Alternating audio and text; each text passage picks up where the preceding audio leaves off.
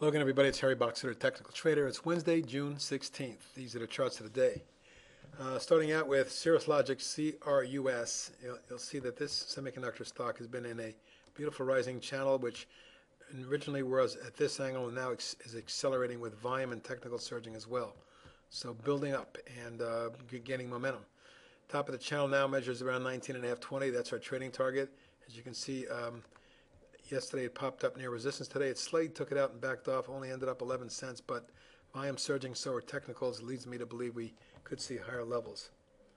A new one we found today is DXCM, Medical Instruments and Supply, California-based company that was in a beautiful rising channel as well until the beginning of this year when it went into a sideways basing period or channel for a while. But today popped $1.09 or 10.3% on the heaviest volume on this stock since January when it peaked out here. So perhaps we're going to see some additional upside. My target on it is 14, where there's lateral price resistance. Frontier Development, a gold stock, which I really like the pattern on, which has been in a rising channel for the last year and a half. Recently has shown a tighter channel, but the breakout that occurred last week with strong volume has resulted in this rising flag pattern, which could result in a surge that takes us up towards the 8.5, 9 zone, my next trading target. FSII, which has been on our Feb 40 list for a while, has had gone into a coil type pattern in January, February, and early March, broke out, but then backed off in May when most stocks did.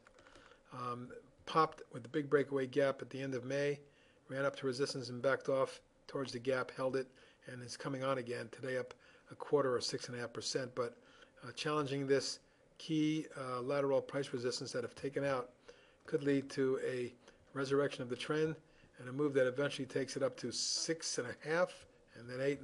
Those are our two shorter and intermediate trading targets on FSII. IDT Corp, symbols IDT, was off a little bit today, but wanted to show you the pattern. We had a price volume surge out of the 6-week coil that led up to a test of resistance and a slight back off here on lower volume, but if it gets through here, looking for a move that takes it up to 14.5, my next trading target.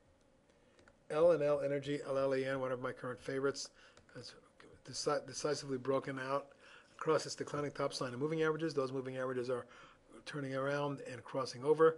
The stock has been edging higher each day. There is overhead resistance that I wanted to point out around the 1040, that's the 50-day moving average, and then 1065, the lateral price resistance from the snapback high in mid-May. Beyond that, targets are 12.5 and then 14.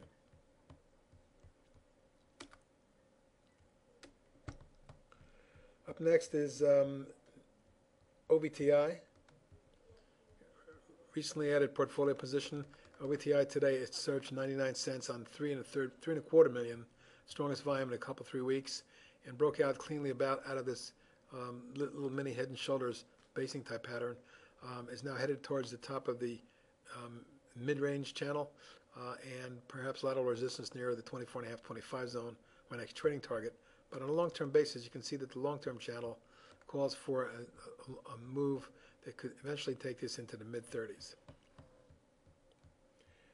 Quest Corp Pharmaceuticals, QCOR, has been surging of late, but today exploded out of a 2-week flag pattern. You'll see that the breakout occurred 3 weeks ago. A 2-week flag pattern ensued. Today it popped 91 cents or 9% on 1/3 million. Pretty strong volume for that stock, but more importantly, hit a new all-time high today, 1162. It looks like momentum is strong that could carry this into the mid-teens. Our trading target, let's call it 14. And lastly is Europlasty, one of our other current portfolio positions, which popped today 60 cents, closing at the high for the day and breaking out of a 6-week coil on volume of 800,000 shares. That's the heaviest volume all year. And matter of fact, the heaviest volume going back to September, October of last year. I'm looking for this to extend, and I have a target at $9, another 50% move from right here. Those are your ideas for tonight. Have a good evening. Good luck trading tomorrow.